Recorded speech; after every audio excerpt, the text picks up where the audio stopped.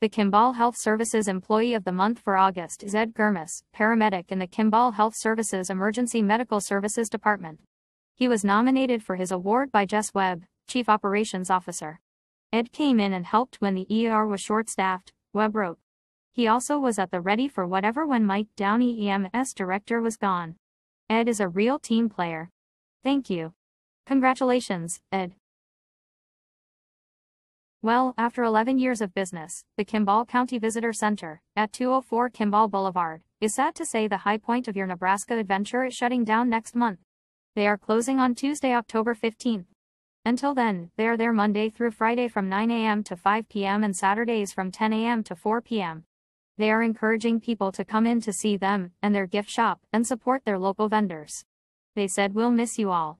And here are the details of everything that they announced on Friday morning, as they announce everything including an open house on Saturday, October 5th prior to their shutdown date of Tuesday, October 15th as well.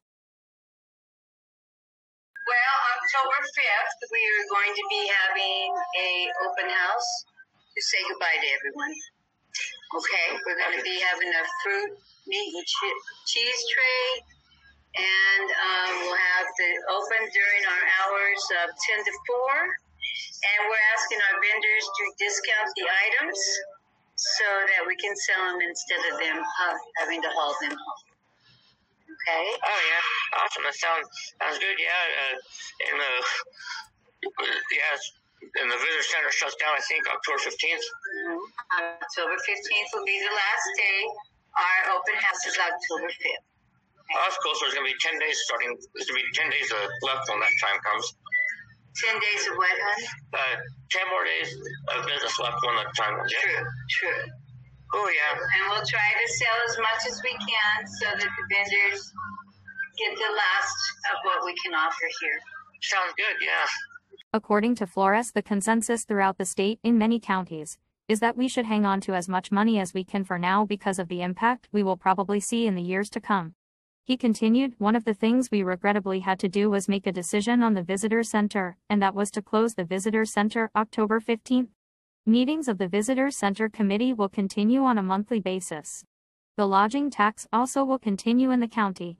We have been working on economic development for a while, and it looks like it is getting off the ground," Flores said. It will entail economic development and tourism. Talking to the county attorney, it will fall within the rules and regulations to use tourism for the lodging tax. Mary Lynch Elementary held its first deposit day of its student savings program on Thursday, September 5th, which brought in $563.35 by the students. The school partnered with First Tier Bank to bring an in-school bank to the elementary school called the Longhorn Branch. Each Thursday, bank employees visit the school to set up the bank and the library with the help of 5 6th grade students as the bank tellers. These 5 students applied for the job at the end of their 5th grade year, and after the interview process they got the job to help with the bank this year. 58 students have signed up so far to participate in the program, and 49 of those participated on opening day. Students who wish to put money in their savings account can bring money every week in a deposit slip that is provided by the school. The bank tellers record every student's deposit in a registry to keep track of what each student has saved. The students are presented with their savings at their 6th grade graduation. Mary Lynch Elementary Principal Amanda Kulik says this program is truly trying to raise financially responsible kiddos, and just giving that one more opportunity to give exposure to that. First Year Bank also matched students' first deposit up to $5, so they match the first $5 for every deposit that was made. With the bank match, the total money saved is $803.35 after the first deposit day. The students will also earn little prizes as they hit certain milestones with their deposits. For example, when a student makes their first deposit, they get a candy bar, and after 3 deposits they get a special eraser or highlighter, and so on. First Tier Bank will be sending out a weekly newsletter giving the results of what was saved that week by students, along with offering a financial tidbit. The Kimball Longhorn football team earned a decisive win over Bayard on Saturday, beating the visiting Tigers 54-26. A stingy defense and a very productive offense led the Horns to their first win of the season. Led by senior Noe Trevino with 5 touchdowns on the day, including 1 interception returned for a TD. The Longhorns scored a total of 8 touchdowns and 3 2-PT extra point conversions. Also scoring for the Longhorns were junior quarterback Trevor Fuss, sophomore fullback Greg Bingham, and freshman running back Braden Fuss. Defensive standouts for KIMBA included senior Derek Russell, Trevor Fuss, and sophomore Cameron Maginus. Highlights for Bayard included a kickoff returned for a touchdown by junior Anderson Gowerter, and a 40-yard fumble scoop and score from 230-pound sophomore lineman Connor Posey. The Longhorns are back in action this Friday, at home against the visiting St. Pat's Irish from North Platte. On Wednesday, September 4, 2024, the Kimball County Sheriff's Office arrested Philip Nicely, 30, for assault by strangulation. All subjects are presumed innocent until proven guilty. As the city of Kimball expects growth, multiple housing developments have been in the works, including a project by a longtime Kimball family, the Meadis. The city council approved the Meadis development in a meeting over the summer, which will consist of 4 modular duplexes, one of which is already built. Anna and Wesley Meadis bought the first building when it was up for sale, and outlined their project around that. It is a single-story ranch-style duplex a little over 2,000 square feet, and has 3 bedrooms and 2.5 baths. Anna and Wesley's son Mark is overseeing the project, and he said there is not yet a timeline on when the first building will be installed on the property. He is hoping to get the foundation poured soon, and then it would take about a month for it to cure, then they can get the structure installed. The building has a little bit more interior and exterior work to do post-setting, but for the most part, it is completed. We're a little family building them as we go, so that's been the challenge for us. We're not building the entire thing at once, Mark Meadis said. We'll get the plat done, then doing one at a time. Once we get one going and some income, we'll work on the next one. The other 3 duplexes will be 2-story townhomes, around 2,000 square feet, and will possibly have a garage built along the front so each townhouse can have a bedroom built over the top of the garage. The single-story unit will run north to south while the 2-story units will run east to west. The lot is on Nadine Street between 2nd and 3rd Street. The Meadis have always wanted to build something on the plot of land since they have owned it for the past few decades, so when the opportunity presented itself, they went for it. It's a nice area of Kimball, so it's a great opportunity for the location, and they've owned the hotel for about 28 years, so they will eventually want to retire and have a source of income, Mark Meadis said. They have a lot of customers at the hotel who request extended stays, so it would be a good business opportunity on that end as well. Water crews were working on a leak on Jefferson between 3rd and 4th Street on Sunday. They had the section of Jefferson shut down and diverting traffic on eastbound Highway 30 to keep the crew safe as they work on repairs. They were working as quickly and efficiently as possible while maintaining the safety of the crew to restore water and water pressure to the area neighbors affected. That is all in local news. At Kimball State Bank and Kimball Insurance, products we offer are home, auto, business, truck, farm, life, boat, RV, motorcycle, ATV, rental homes, vacant homes, and SR-22 auto policies. Hours of operation are Monday through Thursday from 8:30 a.m. to 4:30 p.m., Fridays 8:30 a.m. to 5 p.m., Saturdays by appointment and closed on Sundays. We are conveniently located at 205 South Locust Street, 4 blocks west of the stoplights off Highway 30. For more than a century, Kimball State Bank and Insurance has been serving our community and will continue for more years to come. Call us at 308-235-4629 for more information, or stop by 205 South Locust Street. Are you struggling with the cost of groceries? We are here to help. It's the Kimball Food Pantry. We are open on the first Tuesday morning of the month from 9:15 a.m. to 11:30 a.m. and the second, third, and fourth Thursday evening of the month from 5:15 p.m. to 6:30 p.m. We have updated shopping guidelines and many food and toiletry choices. We are located at 509 West 5th Street, the Old Catholic School. Come in the east door. The Kimball Food Pantry does not discriminate in accordance with the federal civil rights law and USDA civil rights regulations and policies.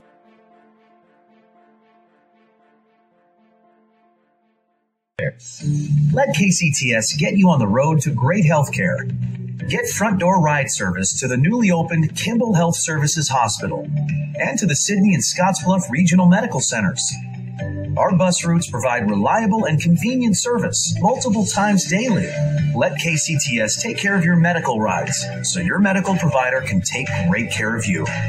Learn more at ridekcts.com. KCTS, we're headed your direction. Are you looking for that special, one-of-a-kind gift or item for yourself? A W Laser Art is a very proud farm and ranch wife nestled on the plains of western Nebraska. They offer a full line of custom, laser gifts and awards as well as western home decor. If you don't see something that you really like and want to design your own, that is fantastic. Custom orders are always welcome. They also love to help out groups by offering several fundraising options. So please, take a look around. Feel free to contact Laser Art by phone or email. They look forward to designing that perfect gift for you. A W Laser Art and so much more. Visit www.awlaserart.com or call 308-235-8406. Bullseye Maintenance and Repairs servicing Kimball and surrounding areas. No job too small. Call Tony Hernandez at 970-624-9863 for a free estimate. He does plumbing, basic water heaters replacement, toilets and sinks. Yard maintenance, weekly mowing, raking, weeding, fall cleanup. Landscape, rock, flower beds, fall cleanup, snow removal, remodels, interior and exterior. You name it, we do it. Are you looking for custom welding and fabrication? Are you looking for hydraulic, PTO, and driveline repairs? What about farm equipment repairs? What about steel sales? Then look no further. Prestige Manufacturing Incorporated has portable welding service available. They are located at 105 South Webster Street. Prestige Manufacturing Incorporated is open Monday through Friday from 7 a.m. to 5 p.m. and Saturday from 7 a.m. to noon. You can call them at 308-235-3700 during business hours. Prestige Manufacturing Incorporated has been providing farm machinery and equipment manufacturing in Kimball since 2009. For all of your manufacturing needs, give Prestige Manufacturing Incorporated a call at 308-235-3700 or stop by 105 South Webster Street during business hours. Come join our team at Kimball Health Services. We're adding multiple positions and we offer competitive wages, excellent benefits, and a world-class work environment. If you're passionate about healthcare, we want you. Learn more at kimballhealth.org. Clean Harbors is currently looking for multiple candidates for open positions at their Kimball facility. Apply today to work for an award-winning team and stay for a rewarding career. Qualified candidates must have high school diploma, the ability to work in a team environment, possess good communication and organizational skills, as well as an excellent commitment to health and safety. Benefits include competitive pay, health coverage after 30 days, 401k match, as well as growth opportunities, generous paid time off, and tuition reimbursement. For more information and a complete list of open positions, visit careers.cleanharbors.com. Clean Harbors, sustainability in action. A Broncos potluck at Beer and Loathing is taking place on 4 Sundays in a row. Bring a dish to participate and have food there by halftime. You can enter to win bar favorite dish.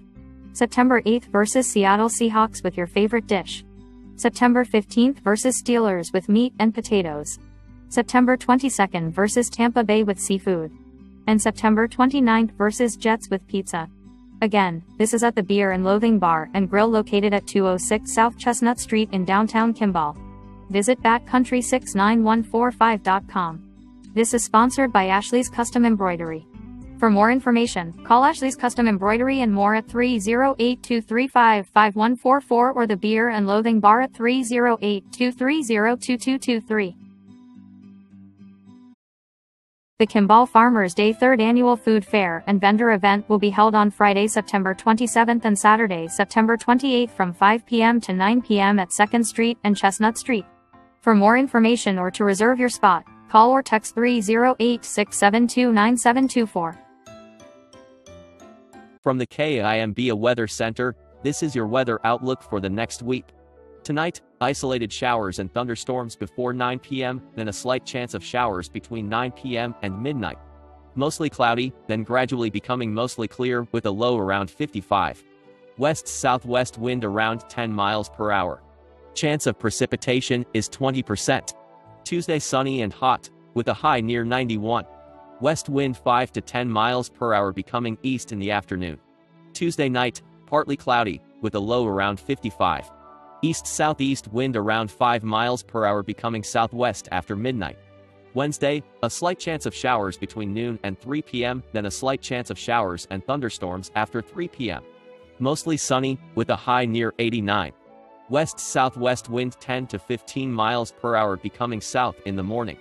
Winds could gust as high as 30 miles per hour. Chance of precipitation is 20%. Wednesday night, a slight chance of showers and thunderstorms before 9 p.m., then a slight chance of showers between 9 p.m. and midnight. Partly cloudy, with a low around 55. Chance of precipitation is 20%. Thursday, sunny and hot, with a high near 90. Breezy. Thursday night, mostly clear with a low around 55. Breezy. Friday, sunny, with a high near 85.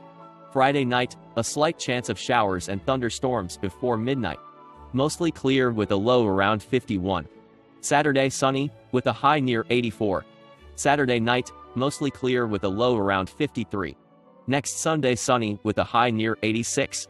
Next Sunday night, mostly clear with a low around 53. And next Monday, sunny with a high near 86.